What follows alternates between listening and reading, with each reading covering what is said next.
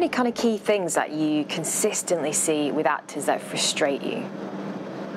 Yes. Would you like me to share them with you? Yeah. Be bold, be brutal.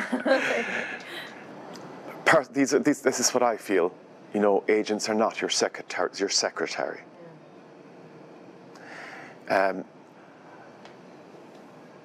Your agent will assume you're available from 10 o'clock until 6 o'clock, Monday to Friday, for auditions, unless you tell them otherwise.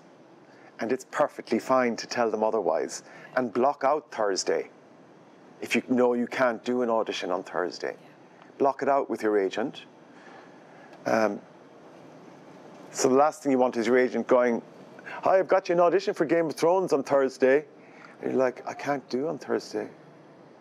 Because, well, why is it not on my list, Johnny? Yeah. You know? It's wasting your time. It's wasting my time, but also now I have to go back to Nina Gold and explain why you can't go to an audition. And she's just going to think I'm a bad agent, which I kind of am, but it's, you know, not my fault. It's your fault, but she's not going to think that. And that's going to stop me getting the next person in, maybe, on the list. She might have enough of me that day. So yes, so availability. Try to limit asking for a time change for your audition. The best answer to give your agent when he or she calls you for an audition is say, "Thank you, yes, I'll be there." Yeah, no hassle, fine. "Thank you, I'm on it, I'll be there. I will move mountains to get there. You don't need to know about that, but I will get there. I've got a problem, I'll sort with it, I'll get there." Now, we're not monsters. So if you've got a problem, we want to help. So if you do need a time change, you know, and it's a unique situation, it does happen. Yeah.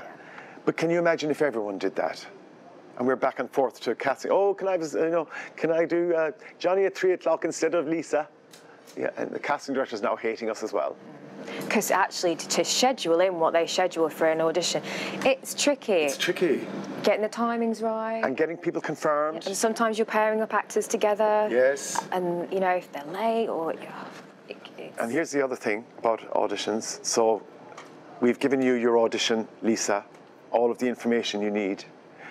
We're now waiting for you to confirm with us that you're going to attend. Hey guys, thanks for watching. If you like what you just saw, then hit the subscribe button to see more.